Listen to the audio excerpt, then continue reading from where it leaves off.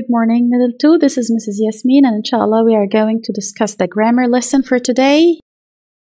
Question tags. What are the question tags? They are short additions to the sentences asking for agreement or confirmation. So, if I have a piece of information and I would like to get sure of it, I need to use a question tag. The second question is, how can we form a question tag? How can we form a question tag? What do we need in order to form a question tag?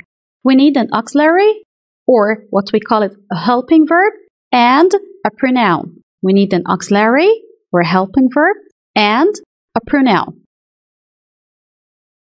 There is a rule that we must pay attention to.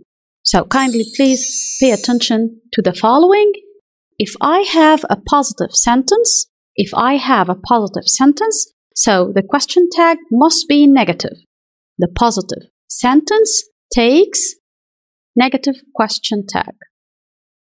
Examine the following example. Mary is clever. Mary is clever, isn't she? So the auxiliary here is verb to be, which is already found. And the pronoun or the subject pronoun, for Mary, I have to use she. So the question tag will be, isn't she? The second sentence, there was a lot of traffic. Wasn't there? There was a lot of traffic. Wasn't there? So here, the auxiliary is already found, which is verb to be, was. But because the sentence is positive, so the question tag should be negative. Wasn't there? Wasn't there? The third sentence, Jen should pass the exam. Jen should pass the exam. So here, also the modals could be considered as auxiliaries. So I can use the modal as a helping verb. But because the sentence is positive, the question tag should be negative. So Jim should pass the exam. Shouldn't he? Shouldn't he? What if I have a negative sentence?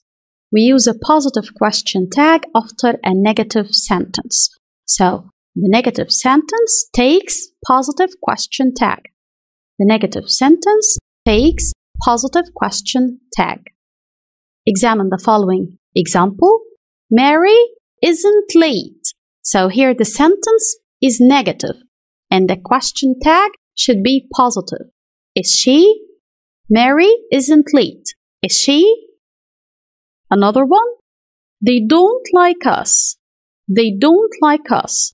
Do they? Another example. You haven't got a car. You haven't got a car. So here I have an auxiliary which is ready-made here, which is haven't, and the sentence is negative. So the question tag should be positive. You haven't got a car. Have you? You haven't got a car. Have you? Okay, if I have a sentence that starts with let's, so the question tag here should be shall we? So any sentence starts with let's, the question tag should be shall we? Examine the following example. Let's go for a walk. Shall we? Let's go for a walk. Shall we? Let's have a cup of tea. Shall we? Let's have a cup of tea. Shall we? Let's watch TV. Shall we? Let's watch TV. Shall we? Pay attention to this sentence. Let us start the lesson. Let us start the lesson. So here it's not let's, it's let us. What's the difference between let's and let us? If we said let's, so we are making a suggestion. So let's watch TV. I mean that all of us to watch TV. But when I say let us start the lesson, so the listener is not included in the action. Again, when I say let us start the lesson, I am speaking to a person which is not going to be included in the action. Let us start the lesson. let us start the lesson. Here, it's not a suggestion. It's an order. So the sentence here is imperative. When I make an imperative sentence, the question tag must be, well, you.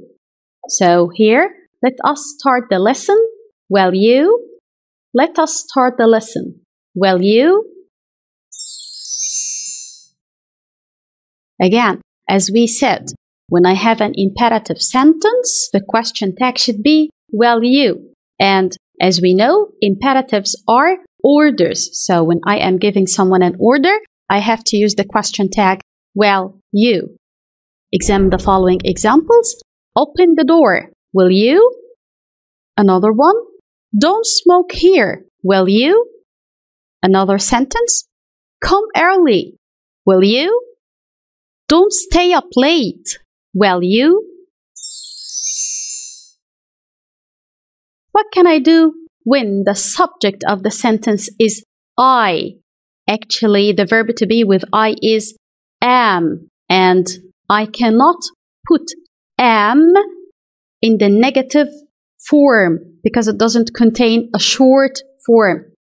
It is am not, so I cannot say amn't. So what shall I do? I have to replace am not with aren't, because aren't is one form of verb to be which contains a short form. So when I say I am your friend, the question tag here should be aren't I? Another sentence. I am 3 years old. Aren't I? Another one. I'm good at English. Aren't I? I'm not late. Pay attention to this sentence. It's not positive. It is negative. So here, the question tag should be positive. So here I can use am because the question tag here is going to be am I? So I'm not late. Am I? Pay attention to this. Another rule that we have to pay attention to. Statements containing words such as neither, no, none, no one, nobody, nothing, scarcely, barely, hardly, hardly ever, seldom are treated as negative statements, and they have to be followed by a positive question tag. So again, words like neither, no, none, no one, nobody, nothing, scarcely, barely, and so on should be treated as negative. So when they are found in a sentence, this sentence is considered as a negative sentence and its question tag should be positive. Examine the following. No salt is allowed. No salt is allowed. So here it is a negative sentence and I have to put a positive question tag. Is it? No salt is allowed. Is it? Salt is going to take the pronoun it. That's why I use the question tag, is it? Another sentence, nothing was said. So here I have was as an auxiliary and nothing is going to be changed into the pronoun it. So nothing was said. Was it? Another sentence, Peter hardly ever goes to parties. Peter hardly ever goes to parties. Does he? Does he? I don't have an auxiliary here, but when the sentence is in the present simple tense, the auxiliaries needed are do or does. Because I'm talking about a singular noun, so I have to use does. Does he? I used he as a pronoun which is related to Peter. She has no money. Does she? She has no money. Does she? Again, this sentence is in the present simple. And I do not have any auxiliaries here. That's why I have to get one on my own. Only do or does are needed in the present simple. Because of the pronoun she, I have to use does. So, does she? Something else that we have to pay attention to. When the subject of the sentence is anyone, anybody, no one, nobody, none, neither, everyone, everybody, somebody, someone. We use the pronoun they as the subject of the question tag. So pay attention that all of these words are changed by the pronoun they. Examine the following example. I don't suppose anyone will volunteer. Will they? I don't suppose anyone will volunteer. Pay attention. The piece of information here is not I don't suppose. The information that I would like get sure from is anyone will volunteer. So instead of anyone, I will use the pronoun they, and I have a modal here which can be used as an auxiliary. So will they. Again, pay attention that anyone is found in the sentence, so the sentence is negative. That's why I put a positive question tag. Another sentence, no one would object. No one would object. Would they? I also have a modal which can be used as an auxiliary, and no one will be replaced by the pronoun they. Pay attention that the sentence here also is negative because it contains no one, so the question tag should be positive. Neither of them complained. Neither of them complained. Did they? Again, instead of neither, I will use the pronoun they. And the sentence is in the past. No auxiliaries is found, so I have to get one on my own, which is only did. In the past simple sentences, we only use did.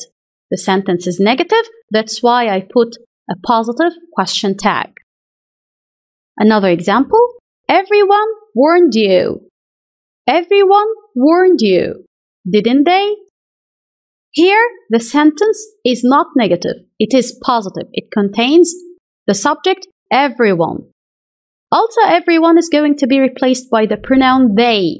But because the sentence is positive, I will use didn't in the negative form. So the sentence is going to be, everyone warned you, didn't they? How can I give an answer for the question tag? Notice the meaning yes and no to a negative sentence. So pay attention to the following. You are not going out tonight. Are you? You were not going out tonight. Are you? Here, the sentence is negative, and I already used a positive question tag. But how can I answer to such a question? Actually, I don't need a complete answer. So, we answer only using yes or no. So, if I said yes, it means yes, I am going out. And if I said no, it means that no, I am not going out. So pay attention that your answer is not logically matched to the question. Pay attention that your answer is going to be opposite to the question itself.